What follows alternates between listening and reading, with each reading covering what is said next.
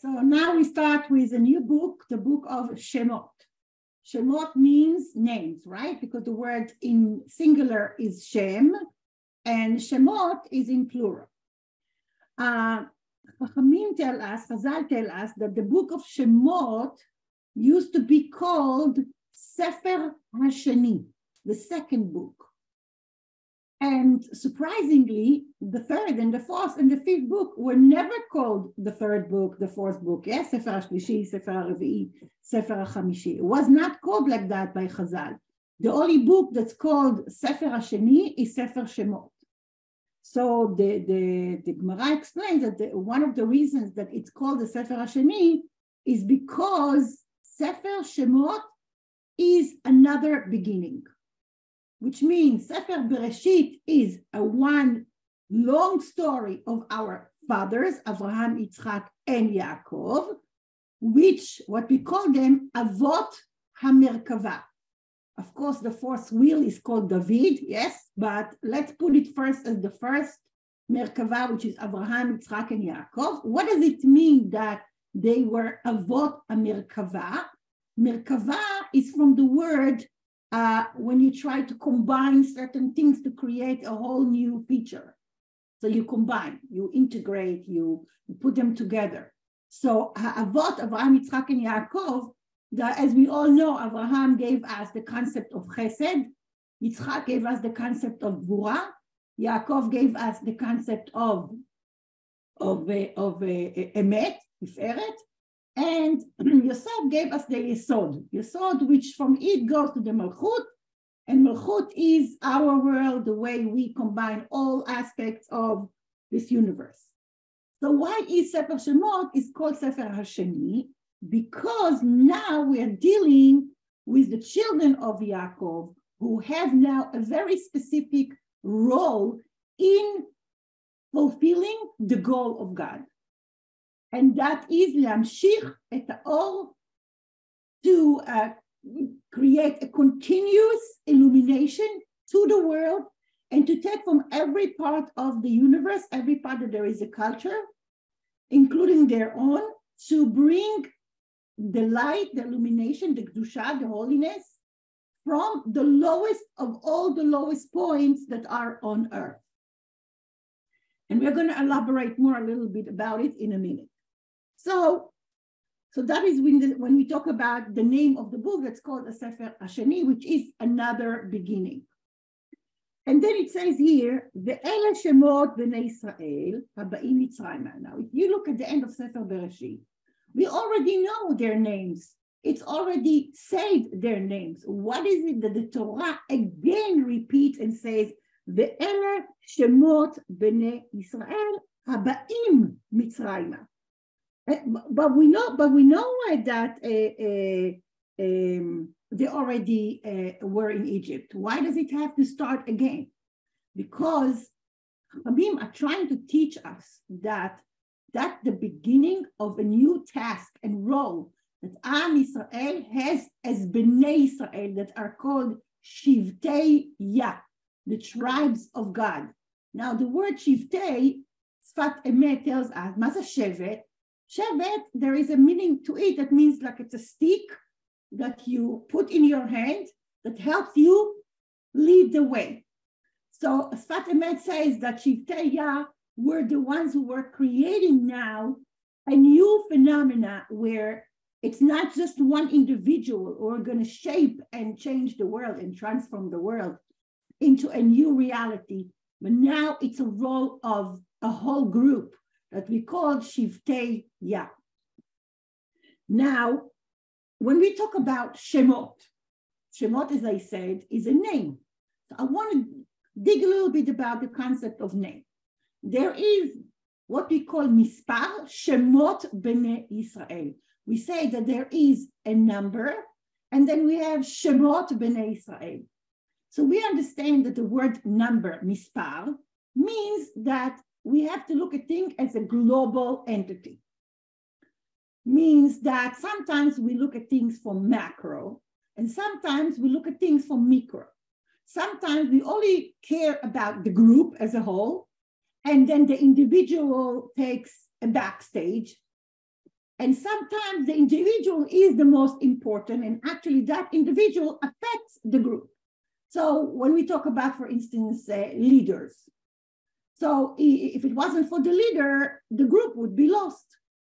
Maybe the group would be actually number of individuals, but because they have a leader, now they are combined with the leader to create the group. So we understand that there is some kind of a relationship between the individual and the group. So when they call us here, Ve'ele Shemot Bnei Yisrael, and then each one is named separately. So we understand that the idea of the word Shem, name, has very significant to allow us to understand how one individual is connected to the other in a way where without that individual, the whole is missing. And that is what the Torah is trying to tell us about Am Yisrael. Am Yisrael, yes, we are one unit. We also say Am Yisrael, kol echad arevim ze laze. Bnei Yisrael arevim ze laze. Am Yisrael as a one unit need to know that we are responsible for one another. Implication in halacha that Rambam brings, I don't remember in what Masechet, I forgot already, but the concept is there, where he asks a question. What happened when there is a group of Bnei Israel, a group of them, like let's say 1,000 people, and comes someone, a leader, who wants now to, let's say, punish the group, and says to them, choose one of you that I'm going to take as a sacrifice, which means he's going to kill him, and the rest of you will survive. What's the halacha? What do we do in that? So Rambam explains that all the 1,000 has to die, and no one can say to one of the people, you go. Because why? Because HaKadosh Baruch Hu et kol hamispar, and each one is important, and no one is more important than the other.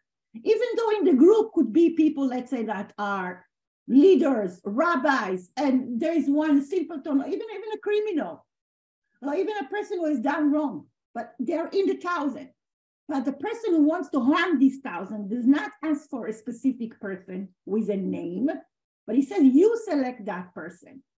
I don't know if you remember that it happened actually in the Jewish history where there was Mengele who was doing a selection, yes, turning people from left to right, or letting mothers choose which child you want to take with you, this one or that one, choose.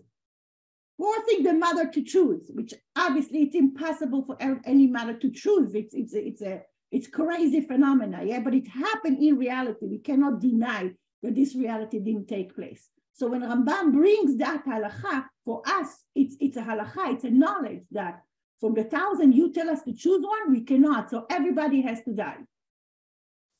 Rather than that, he says in his one of his section, he says, but if one person volunteers, means on his own, he says, I am volunteering, I'm taking my place, I'm giving up on my life, so you can survive. So Rambam says, oh, that's okay if the person makes the initiation. But otherwise, that cannot be. The person, everybody has to die if that is what is being asked for. And what happens if they ask for an individual, a specific individual? They said, oh, number X, you come out, you're going to be the sacrifice. Then obviously, Am Yisrael has to bring that person out because the name is clear, which means he was selected specifically and pointing to a particular person. What do we imply from all these phenomena that Rambam is giving us such incredible possibilities about human life and their value? What we learn is definitely it's about Am Yisrael, that Am Yisrael is definitely first one unit. We are one unit. And the Gemara explains that when there will be 22,000 people among Am Yisrael, if we have the number 22,000, then we have Shekhinah. That's what the Gemara says. The Gemara also says that imagine there is a woman who is pregnant, about to give birth, and that will create the number 22,000, which means all the 22,000 depending on that woman who is pregnant. And then the Gemara says, and there comes a dog who barks and frightens her to the point that she had a miscarriage. So Chachamim say that when Chas v'Chalila, yes, God forbid that it should happen to anyone. But let's say that for that particular story, so what happened is that all the 21,999, yes, now do not have Shekhinah. Why? Because the baby is not there. So even a baby who is not even have a voice yet and doesn't have a character or anything, but the fact that she is now in the number 22,000, we have the Shekhinah. So now we understand that A, the mispar is very important, which means the global. But we also understand that the Shem itself is extremely significant. In what way? So now Chachamim tell us that a name means, and I'm going to quote it,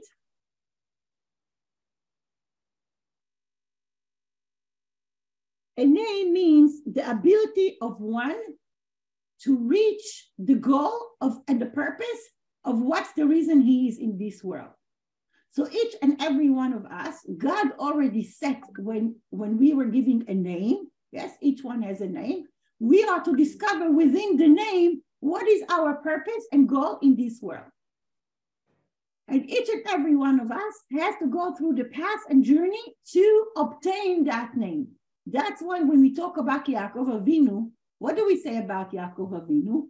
And they're saying that the name and the face of Yaakov Avinu here in this earth, whatever he has gone through and whatever experience he has done and every decision he has done and all his path, the face over here in this world while Yaakov was alive, until the last day of his life, yes, was the very same face up there in Kisei HaKavod, which means Yaakov Avinu is the one who lived a full life. That's why it says Vayechi Yaakov.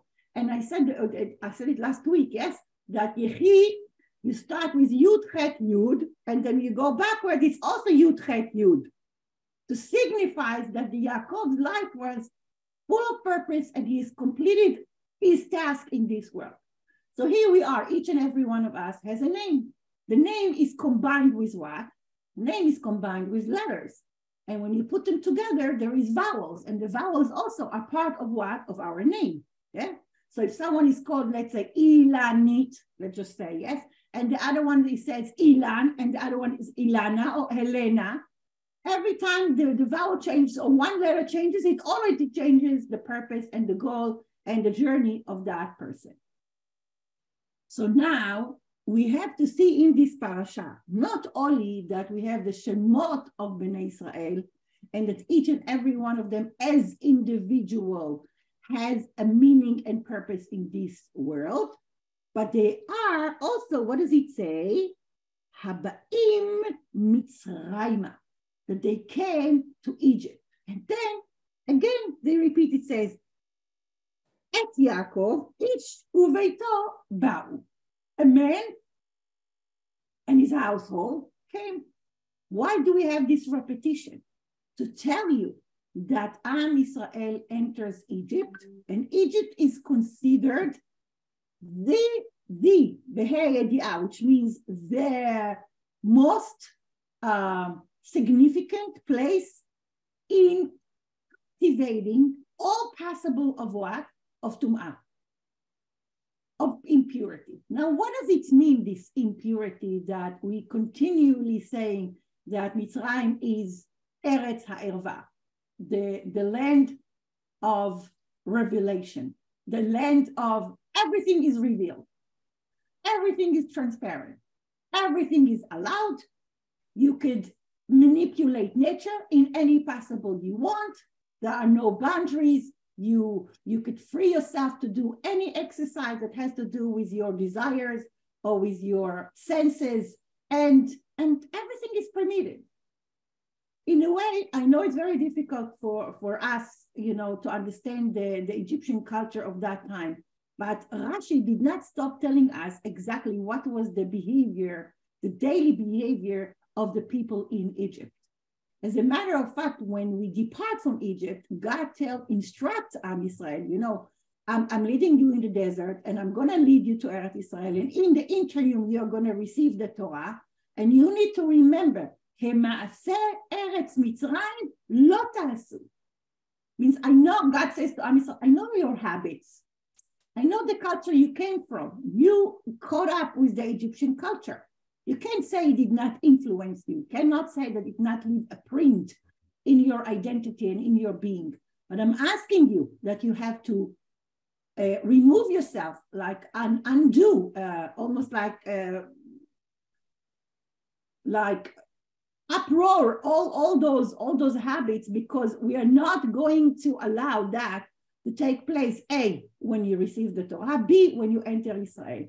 And what was it? The main thing that God is asking Am Yisrael is להיות גדור באריות, which means to build boundaries in anything that has to do is revealing the nakedness. And Rashi tells us there, כמעשה ארץ מצרים לא תעשו, as the land of Egypt you should not do no more. And they say there were gays, there were lesbians, there were anything you want. It was the law of the day. It was okay. There was no shame, no right and wrong. And God says, no, this is a chaotic society who did not bring boundaries, and therefore it's bound to be destroyed. It's bound to be erased, because God doesn't want that kind of culture to be the culture of society. God wanted that there would be certain rules. Now, I need to tell you, Am Yisrael, not only that they were not supposed to do all those behavior, there was another set of laws that they received before even receiving the Torah, and that is that they are not allowed to marry their relatives, certain relatives that maybe the Goyim are allowed, we are not allowed. And it says there that Am Yisrael cried lemishpechotam, vayivku lemishpechotam. And Rashi tells us what they were crying about. What? Because they had such a hard time accepting the fact that they will not be allowed to have relationship with let's say, a brother and sister. Because you have to understand, the Torah tells us, yes, Chazal at least tell us, that the sons of Yaakov married their sisters. Maybe not from the same mother, yes, but they did marry their sisters. That's one of the understanding of Chachamim about the way they fruitful and multiply. And God says, no, that also is not allowed. And they were crying to tell you that it was one of the most difficult tasks that Am Yisrael had, to create a whole new set of laws of what's allowed and what's not allowed. Now, if we look at Egypt, it was okay. You wouldn't think twice. You wouldn't think it's wrong. Oh, you feel like, this is what you like? Go ahead. Do it. They actually encourage this kind. Now, in history, when we move thousands of years later, we see that the Greek society and the Rome society did the very same thing. That format of culture and that liberalism, call it, yes, has been done also in that period of history. And we're going now moving again, and we see the 21st century, that this phenomena also repeat itself in certain countries with new laws that are violating definitely the purpose and goal of God's will in this creation. So we understand that when it says here, Ishu ve'tobau, a man and his household came, that they were supposed to bring a whole new illumination into the Egyptian culture, that things had to be changed. Now, then it says in Pasuk Chet, Vayakom melech chadash al Mitzrayim asher lo yada et Yosef. It means we're talking about a new generation that they refuse to recognize Yosef. Now, what kind of imprint in his kingship of 80 years left Yosef on Egypt? Chachamim tell us that one of his laws that he did for Egypt is actually that he asked all the men to do circumcision. And not only that, he moved all the people from their places that they used to be living, and he uprooted them to a completely different place having in mind that God wants them to, that Yosef wanted them to really become what we call Hebrews. Yes, he wanted the Egyptian to become Hebrews, but the lo tzalach, it did not go through, did not follow through, because it says here, Veyakom melech chadash, a new king came up, al Mitzrayim, upon Egypt, asher lo yada et Yosef, that they refused to recognize the legacy of Yosef and what he has left. And therefore, not surprised, we see that they're trying now to take the Hebrews, yes, and to shape them to become Egyptians rather than maintain their Hebrew nationality. I want to skip from there and go again to the word, we have the word Shem again. Okay, let's look how we have a name for someone who doesn't have a name. And that is, it says here, Vayelech ish, okay? אני רוצה לראות איפה זה כתוב.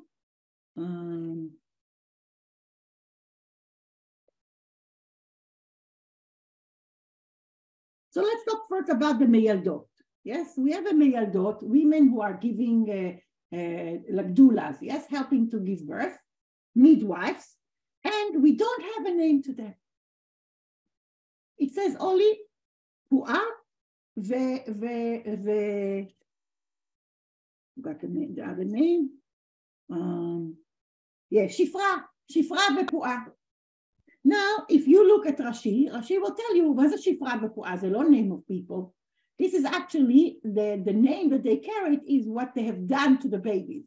That shifra is from the word leshaper, means like to make the baby looks good, wipe her, tap her on the back so she could start to cry if the baby needs to cry, he or she.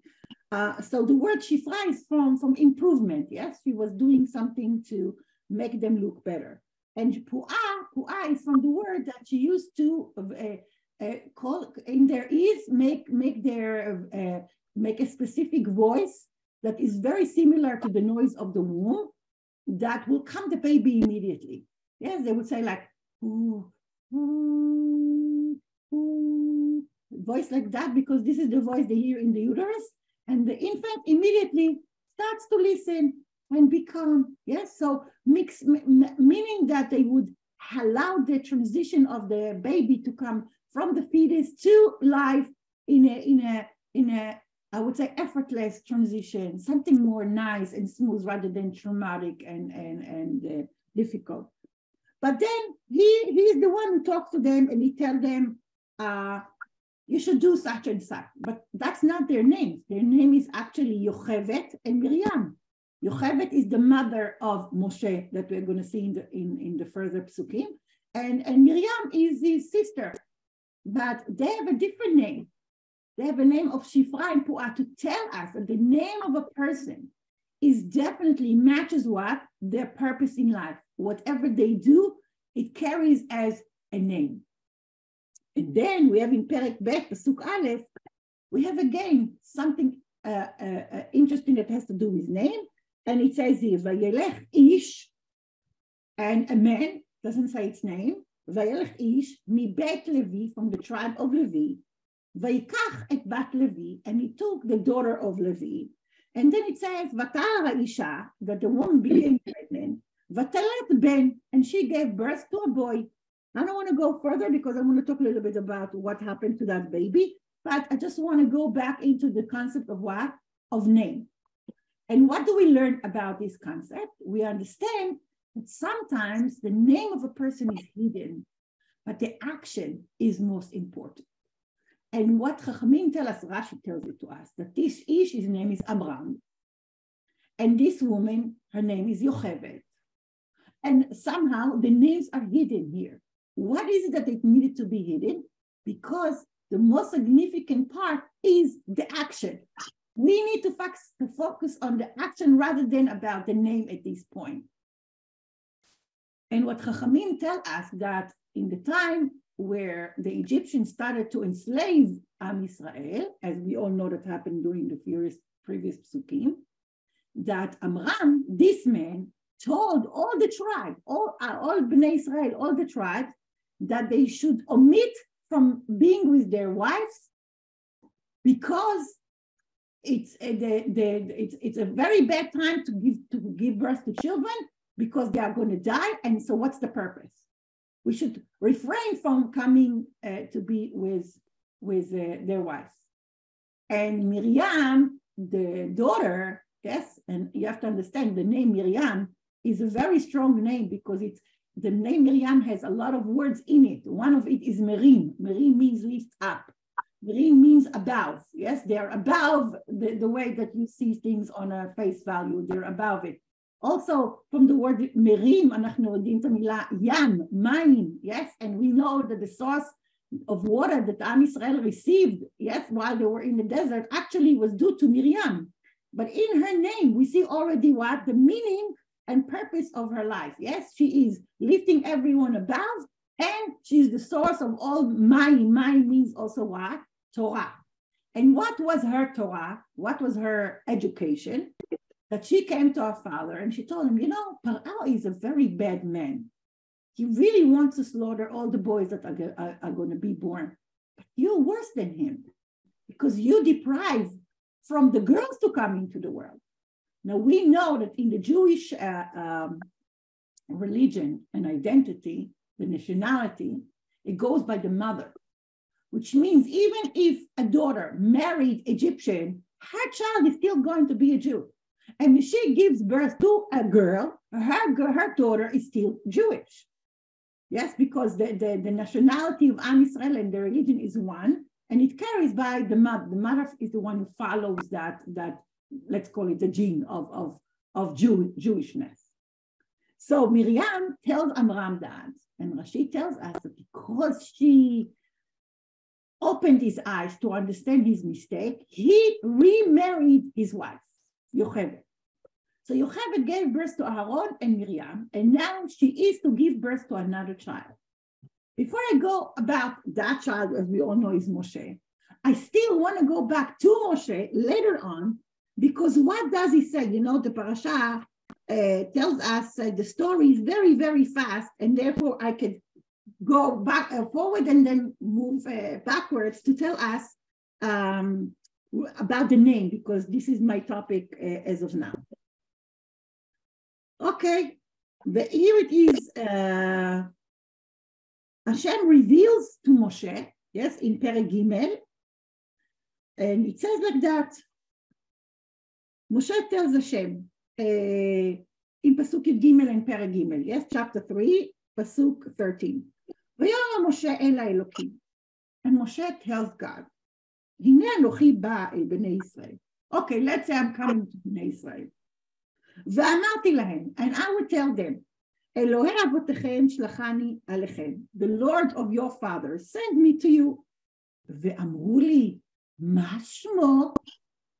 What's his name? מה אומר עליהם? What should I tell them? So here we see that Moshe Rabbeinu also not only talks about Am Israel that have a name, yes, each one has a name, but also now he's asking Hashem, which name should I use when I appear to Israel? And this is really something to ask us. What does it mean? What name? We all know his name is Elohim, God. That's his name. What is it that he's trying to tell them? Which name should I use? And interestingly enough, God actually answers Moshe. And what does he tell him? ויאמר אלוקים אל משה, אהיה אשר אהיה.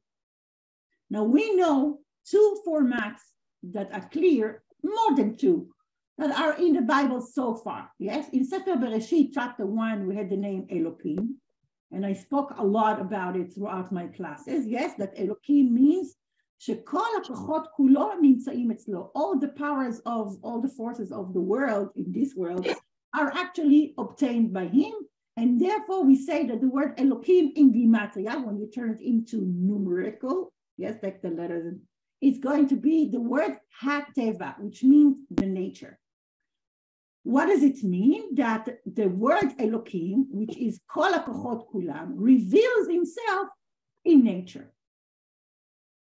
But then in chapter 2, we found that there is another name to God, and that's the name Yud Kei Vav Kei. Then we have El Shaddai, yes. Then we have El. Then we have Chanun, Rachum, V'Chanun, that God has all these attributes of being merciful and kind and so forth and so forth. Sfat Emet tells us something very interesting about the names of God. And he said, obviously the name of Hashem is one. It's only one. The way he reveals himself in this world, yes, Tzurotav Rabim, the way God reveals himself has many shapes. Yes, he has many ways of showing God. God shows himself that we interpret it in Sfat Bnei Adam, which means that we can relate to it. We should have a language that we could use to relate to God and to relate to him in a way where we show some of his attributes. In Ken, he says, all the names of God are derech mesuyemet be'anhagato. Is a very specific way how he reveals and leads himself in this world. So when Moshe asked Hashem, Ma Shmo, what name should I use to go to Am Yisrael? Sfat Emet says the question is a direct question about the condition of Am Yisrael during that period. As we all know, the previous psukim tell us that Am Yisrael is being tortured, enslaved, killed, slaughtered, whipped. They have no identity whatsoever. The idea of Paro was to not allow any Jew, any Hebrew in this case, yes, to have a minute of thought. I am an individual. I was born as a free person, that I'm allowed to think and I'm allowed to choose, I'm allowed to live my life the way I want. That had to be erased, that part of the identity. Now, you need to know, girls, that we had it in our culture, in society, the most modern society, Germany and Europe, that's exactly what they did again to the Jews. It is one of the most incredible history period of 5 years where Am Yisrael in Egypt had that experience for 80-something years. Day in and day out. Getting up in the morning and knowing that they had no identity, they were not supposed to. And Am Yisrael fought so hard to obtain their identity as Hebrews. That's why Chachamim tell us that the reasons that Am Yisrael was zocheh, had the merit to be freed from that slavery, is because they have been very stubborn about three things. Shelo shinu et leshonam, that they made sure to talk their Hebrew.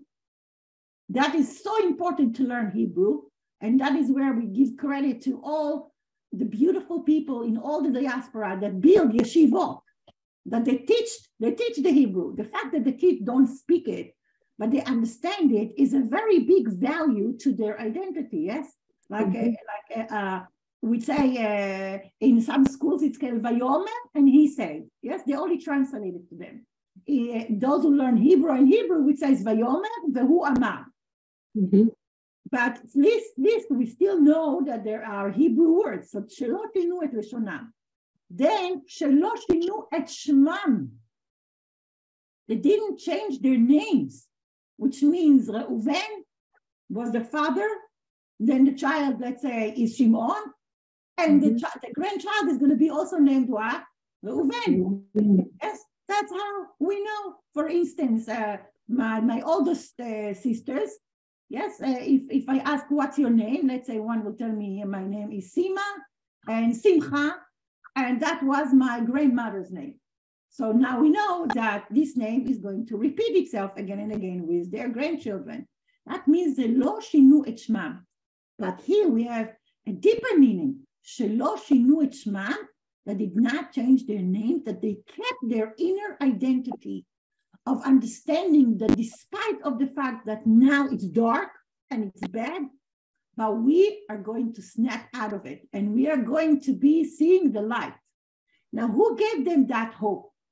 As Viktor Frankl says in his book, lived during the Holocaust. Yes, he was in Auschwitz, survived it, only to write his book and his actual psychotherapy logo, yes, approach, which he said that when a person has a meaning to life, he will endure and he will overcome no matter what kind of horrible suffering and torture that he's going through. And Viktor Frankl is right, because that was Am Yisrael. Am Yisrael's hope from generation to generation. Remember, there are 210 years in Egypt, from generation to generation, and a generation is about 25 years. So you can imagine how many generations passed so far. Yosef, before his death, gives a direction to all Am Yisrael, yes, to whoever was there, to teach it to their children and the children to their children, that there will be Hakod Yifkod Otchem Hashem. This is at the end of Parashat Bereshit. The last words of Yosef to Am Yisrael, to whoever was there, is Hakod Yifkod Hashem Etchem. Hashem is going to come and redeem you. So when Moshe Rabbeinu asked Hashem, Ma shmo? Ma alehem? With which way you're going to redeem Am Yisrael? You promised Yosef, Hakod Yifkod. You told it to Yaakov, Yaakov told it to Yosef, Yosef told it to children. In which format you're going to redeem Am Yisrael? Sfat Emet says something amazing. Sfat Emet actually was saying that Moshe Rabbeinu was argued with Hashem to tell him, I don't understand. What do you need me to help you redeem Am Yisrael? Why can't you use your own magic, if we let us say, yes? Why can't you use your own miracles and just deliver them? You don't need me. Therefore, he said, Mashmo also. Sfat Emet says that Moshe Rabbeinu saw the suffering of Am Yisrael. And in a way, maybe he asked himself, where is God there? You know, Chachamim tell us that when someone, during the time of his hardships, when he falls into the pit, when there is a very dark time in their life, do they still connect to God? Do they still feel the presence of God? Or actually they become what we call, many people happen to them in the Holocaust, became headache. God wasn't there. There is no God. Moshe Rabbeinu is coming and telling Hashem, how are you going to appear there with all their suffering? How are they going to look up to you, God, and say, we believe in you, that you're going to redeem us and that you're going to let us out of that misery?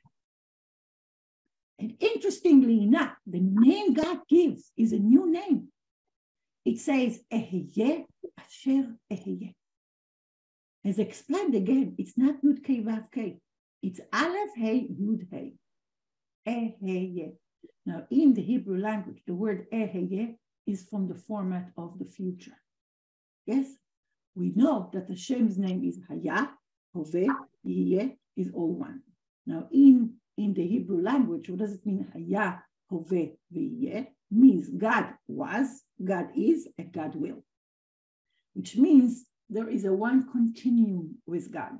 There is no really past, present, and future. It's all there. The say God sees the past, God sees the future, God is in the present, and for him it's all one entity, one way of seeing the world, and so forth. Here God says, I want you to tell Am Yisrael, Eheye. I'm with you looking to the future. Which means that Hashem tells Moshe, I'm going to build with Am Yisrael the faith, the emunah, that there is a future, that there is a freedom, that there is a new people who would be under my wings. And you need to know, ladies, Am Israel was zoche, had the merit to be in the desert under the clouds of God. It was a whole new word in Hebrew, havaya. Again, same letters. Havaya means a whole entity, a whole new phenomena where we are on earth, or really we are in Gan Eden. For 40 years, Am Israel was under the Shekhinah, under the protection of God. As Chachamim tell us, yes, the man, the food that God gave them was lechem abirim. Ma ze lechem abirim? That's the name of the man. It's a bread that goes into all the organs. Abirim from the word evarim, whoever knows Hebrew, organs. That they didn't have to go to the bathroom because the food was swallowed all over them and maintained them intact as if 40 years was 12 hours. Their clothes didn't get wrinkled, didn't get dust, because they were in those very specific clouds of heaven. It is the most interesting time period that Chachamim called the people of the desert Dor De'ah, the generation who experienced, because De'ah means you experience God's presence. So obviously there were many levels to it. Yes, once the Mishkan was built, Moshe goes into the Kodesh Kodashim, or goes into the Mishkan, the light that Moshe had. Yes, this holiness is definitely in a much higher level than Am Yisrael, but still all Am Yisrael were under the wings and clouds of God. So when Hashem says, Eheyeh, Asher Eheyeh, he means to say, God says, be with me to the future. What does it mean? It means that despite and because of your suffering, you need to know I'm there. I'm not only there when things are nice and great, that you should be thankful and happy, go lucky, I have everything I need, I can do this, I'm free to do that, I can exercise my freedom, I could actually show my will, and God will love the fact that I'm actually showing my will. Yeah, no, God says, can you recognize God's presence in your suffering? Because those sufferings are going to actually shape who you're going to be. And that's part of God's purpose in this world, that the suffering is part of the growth. Without it, you're not going to be the same person. So when we use the word eheyeh, remember, it's looking to the future. Now, Sfat Emet tells us something very interesting. He says, Asheilah shel Moshe ma shmo. The question of Moshe, what's the name of God that you're going to reveal to us? Yashir lematzav bo הם nitunim. It is direct into the situation they were in. באיזה שם מנהיג את הקלות והמצר? In what format you're actually leading the exile and the mitzar? Mitzar from the word what? Mitzrayim. Mitzrayim means that they closed on them. Yes, like someone is there. משה. משה, אני נותנת שיעור. בסדר, מורה גם. אוקיי, אני כבר עוד 10 שעה מתפנה. אוקיי, תודה. So, Meitzer means closing up on you. So, each and every one of you can imagine what's the feeling when something is closing up on you, slowly, that you feel that you don't have air to breathe, that you're about to vanish. Hashem says, Moshe says, this is the situation of Am Yisrael. They almost lost any hope. They're in such a difficult situation. And God answered him, Eheyeh asher eheyeh. Tell them to look to the future. Tell them to still have hope. Tell them not to be afraid. Even if you feel this is your last breath, I can always revive you, but you need to believe. So Rashi says there that Hashem told him, Eheyeh asher eheyeh, and Rashi says there that Hashem is going to be, tell them, I'm going to be with you in this exile and in future exiles. And Moshe Rabbeinu tells Hashem, quote to quote, it doesn't say here, but the commentaries say that. God, are you kidding? How am I going to tell them you're going to be in the future exiles where they are so down in this, they need to know that there's going to be another one and another one. Now, really, we need to look, imagine each and every one of you who are in all the 4 exiles. Yes, we had Egypt, we had Bavel, we had Yavan, and we had the Rome, and Rome is the longest one, 2,000 and something years. Okay, no more exile. Baruch Hashem, Am Yisrael is in Eretz Israel. Yes, no more exile. But think about it, that if you had a video of your past experiences and you see that actually what God said, is the reality he was giving to Moshe. This is the destiny of Am Yisrael. The destiny of Am Yisrael is to experience exile. Now, if I would teach you Shir HaShirim, I would tell you one by one, Shir HaShirim explains actually that this is going to be the very big period of history of Am Yisrael, which means exile. Now, Sfat Emet says something phenomenal. Let's see what he says.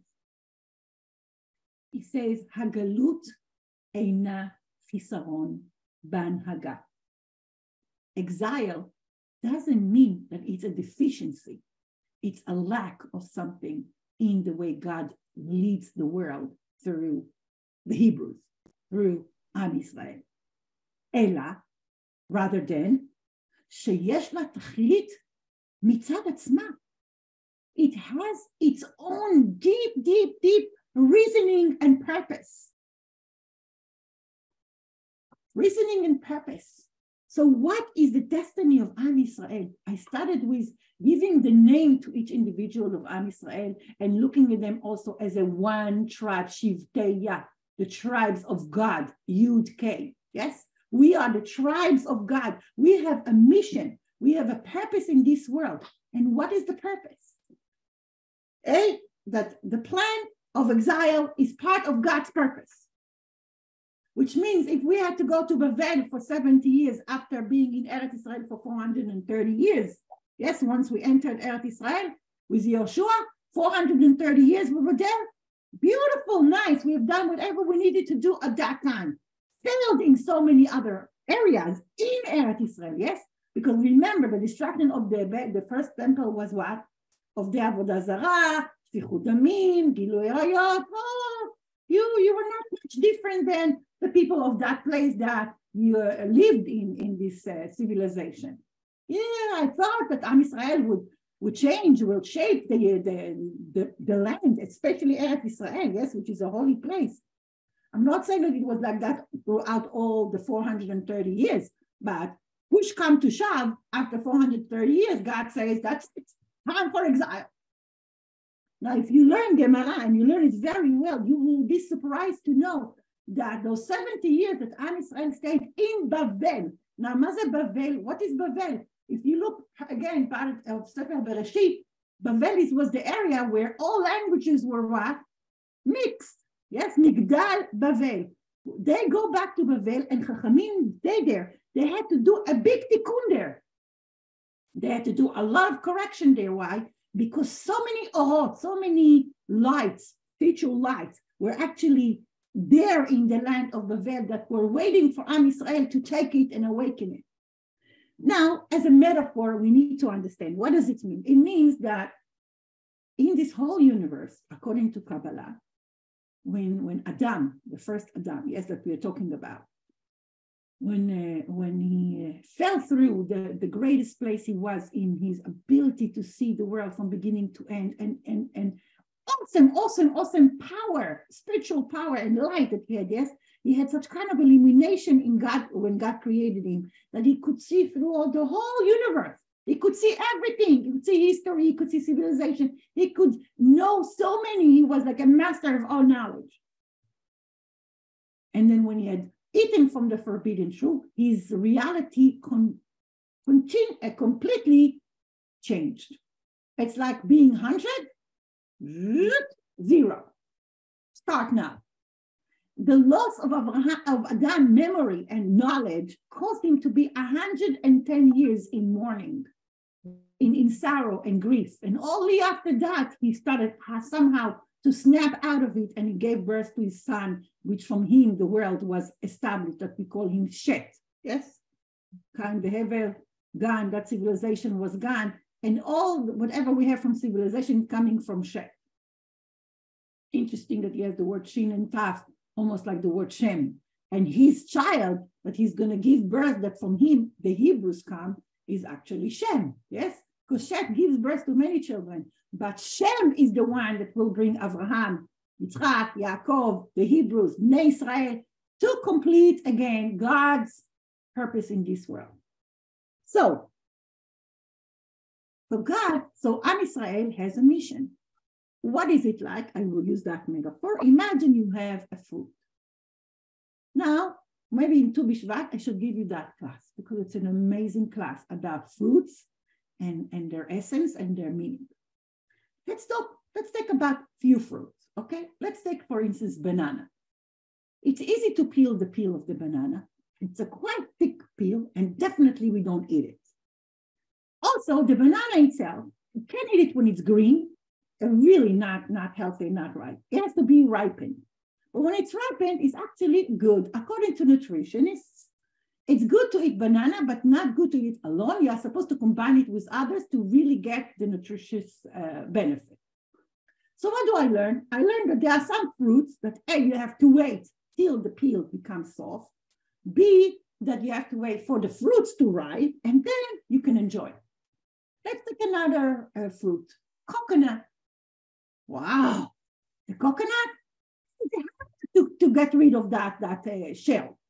I can do it in my hand, or I have to wait to see a very specific technique that you make a hole in the middle, and then suddenly, yalla, you can open it. And then inside, there is juice, so sweet. And the fruit itself is crunchy. You need strong teeth. That's another kind of fruit. Let's take another one. Let's take, for instance, an apple. The peel is very thin. The fruit is juicy. And actually, I can eat the peel and the inside. And I have to be careful that what? The inner pit, I have to get rid of. I'm not supposed to eat it. I'm supposed to plant it so I can have more fruits, right? So what do we learn? This metaphor of the klipa and the fruit and the shell and the fruit itself, that it is a task that a human being learned how to use in order to benefit from those fruit trees. Same thing, same concept. We are talking about Am Israel going in every part of exile, and over there we are supposed to get rid of the shell and get what we call the nitzotzot. Nitzotzot means illuminating forces, positive forces that are hidden there. And we are supposed to take it to ourselves so we can bring the illumination into the world. This is the task that was given to the tribe of Shivtei Yah.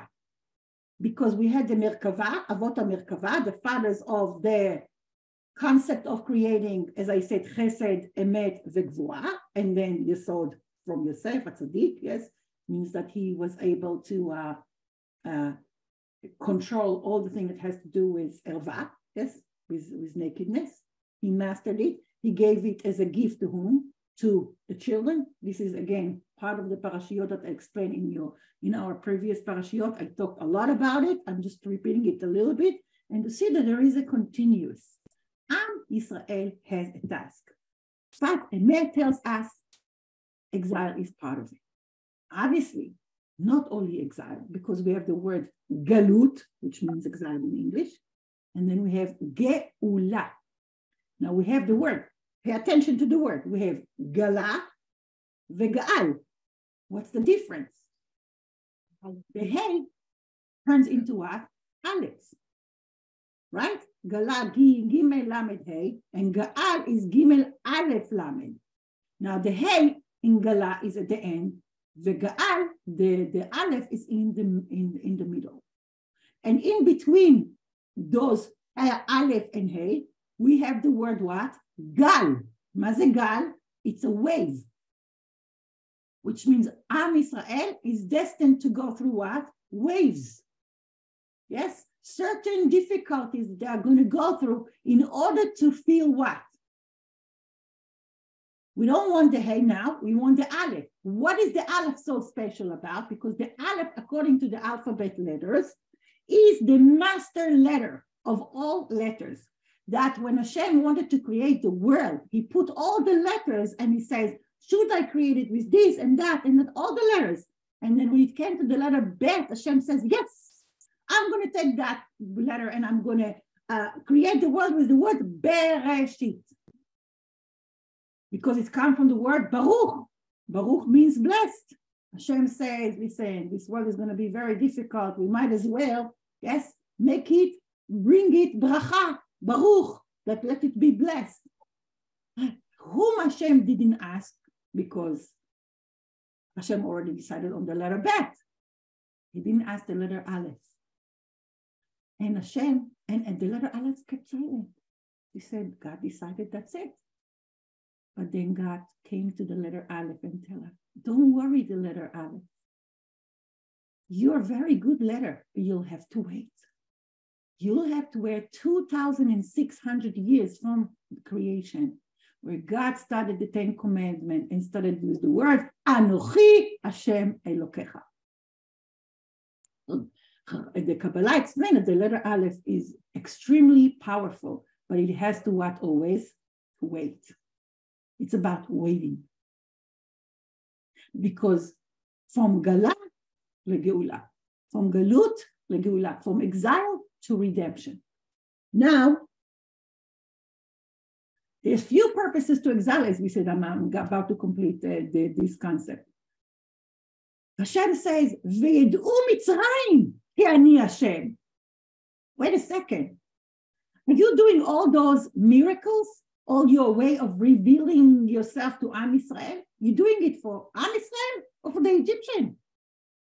Here it says, "V'yed'u Mitzrayim ki ani Hashem." You should know that I am God. Now we know very well that when Moshe appears to Paro says to him, what? That name, Yud-Kei Vav-Kei? Never heard of it. Didn't exist. Not in my dictionary. Not in Wikipedia. It doesn't exist. There is no Yud-Kei Vav-Kei. There is only what? This name, that name, that name. Yes? But of course, it's impossible. It doesn't happen. It's not going to happen. It doesn't exist because we have all powers and we know all about them. And Moshe had to prove Mitzrayim, not only Am Israel. I believe that Am Israel already knew it, but it was a teaching to the Egyptians. Now, according to the commentaries, all the Egyptians really suffered a lot throughout those 10 plagues. And as we all know, when the crossing of the sea, well, all the soldiers and most of the people died there, yes, under the ocean. The Chachamim tell us that Paro was saved. And Paro didn't go back to Egypt. According to the Mefarshim, he left Egypt and he went to Nineveh and he created there a new dynasty. That their philosophy was that there is a God. Not only the God who reveals himself through nature, but there is the God Balvik. And what's his name? Yud-Kei Vav-Kei. So now we understand not only that the Egyptian had to learn and study what's the name of God, yes, that he rules everything, as we say, Hashem hu ha-Elokim, which means God who reveals himself above nature, is the same God who is in nature, but he is just what? Hidden. He hides himself in nature, allowing people to have the free choice he wanted them to exercise, hoping and praying that within that freedom, they will find God as well. Now, when Am Israel crosses the ocean, what did they say? They say, Bayamim amru, asfat emet, Hashem ish milchama, Hashem shmo. Again, they use the word what? Name. Am Israel comes to terms also, not just the Egyptians, that God is a warrior and God is his name, which means God can take nature and governs over it. And that is a learning that Am Yisrael had to learn as not only as individuals, but as a global entity. Shivtei Yah, the tribes of Yud K, of Hashem. Now, Ms. Alouf, I have a question. a question. Yeah. How is, we can look back and we can look in the Torah and we can see through history that the name Eheyeh, we understand the concept of I'm with you, I'm there for you. Why? We have history that shows us Hashem has always been with us, and we can always look back and we can have hope. But how is that an answer to the first generation who are sitting in Mitzrayim? Their children are being killed. How is that an answer to them? Very good. I'm sorry that I forgot to correct it, but Moshe told Hashem, how do you want me to go to them and tell them you will be with them in this suffering and in the future suffering? That doesn't make sense. And Hashem agrees with him. And therefore, just tell them, Eheyeh. Thank you for pointing that. I was about to say it, and then I guess I detract myself. I would have loved to talk to you more about another concept if you have at least 5 minutes with me. Do you? Yeah. Yes. We have to go.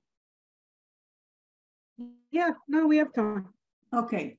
So one of the things that I wanted to discuss with you is another thing that has to do a lot with the spirituality and that we're talking about is what happened in the birth of Moshe. When Batara Isha, the woman gave birth, as I read that pasuk, I'm going back now, chapter 2, pasuk 2, Vatelet ben, Vatele oto ki tov. And she saw that he is good. Now the word ki tov goes back again to Sefer Bereshit, where God created the light in the first day. And what did Hashem see? Vayar ki tov. Hashem saw that it was good. The Midrash tells us that this ki tov is that the mother saw something in Moshe.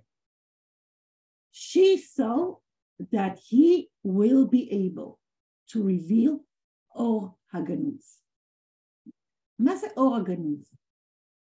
So we have to go back to, again, Sefer Bereshit, because I told you that Sefer Shemot is called a Sefer Hasheni, the second book, which means that it is exactly like Sefer Bereshit, but in a different level.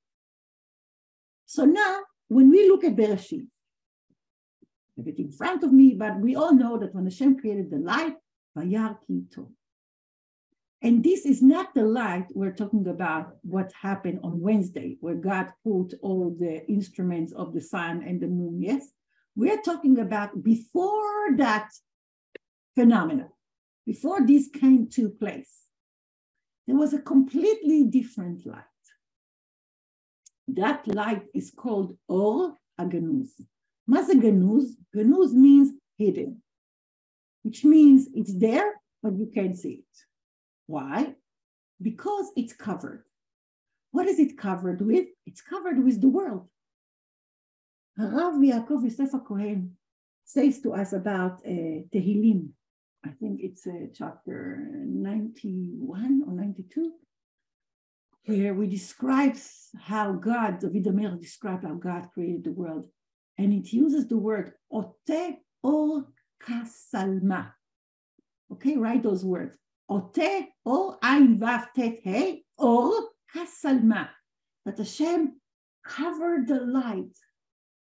Kasalma. Salma is a change of letters, which means simla. מה זה simla banot? It's a dress. Yes? Simla is a gown. Yes? So God covered that light with a dress, which means the light is there, but it's covered. It's like, you know how you have those very interesting lamps that we use on Shabbat, if you want it under your bed. So you put the light on, but then you cover it, like you snap it like that, and then it's dark again. But if you want to use it, let's say on bed, and you want to read, then you open it a little bit and it's allowed to use on Shabbat. So you didn't put the light and it's not light, but really it is light, yes? Same idea. There was that spiritual light that gives you a complete different insight about the world, seeing things further and further and further, having a kind of knowledge that will allow you to predict and see things in a way where the human being wears the earthly glasses cannot see. So Yocheved, the mother of Moshe, so that Moshe has that organ, that he will have that ability to foresee and have that gift of seeing things way above the human being's eyes that is masked by nature. So things that we understand in nature, really, it's like almost like a joke, because that is a mask. And the real things that happen, you must wear different glasses. Sfat Emet says that a person who has that ability to have organus, he lives a life where he says two things. He says, Gam zu letova ve'akol letova. This is also for good, and everything is good. Kol letova. Everything happens for good. The tzaddik, the righteous person who learns Torah day and night, develops this kind of insight, of understanding that even in the depths of the suffering and in the dark of darkness, God's light is there.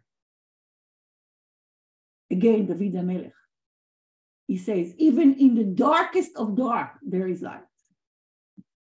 Again, one of the Mizmorim of 19, something like that. Maybe next time I'll quote it for you. So I'll show you. So we understand that Yocheved was Zocha to understand that Moshe has a potential to bring Am Yisrael and to give them the ability to be always in touch with Or Haganut, with that light. And the way we can get to it is when we refine one's character and we learn Torah for many, many years.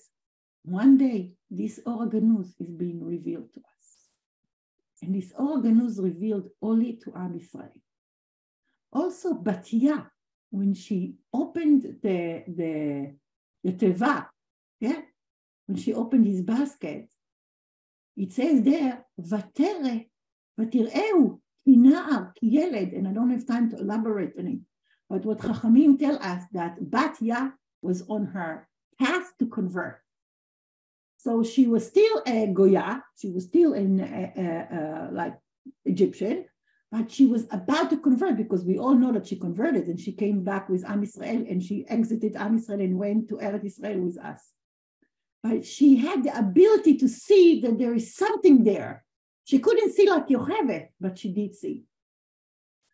One more thing that maybe next week we're going to more elaborate on it, about Moshe himself. We're going to talk more, not only about what's happening to Am Yisrael with all the Makot, because we already have in this Parashat Makot, but I didn't want to focus on that because we have been dwelling on those things so many times. I wanted to give you a different twist and a different way of looking at the Parashat so we understand at depth.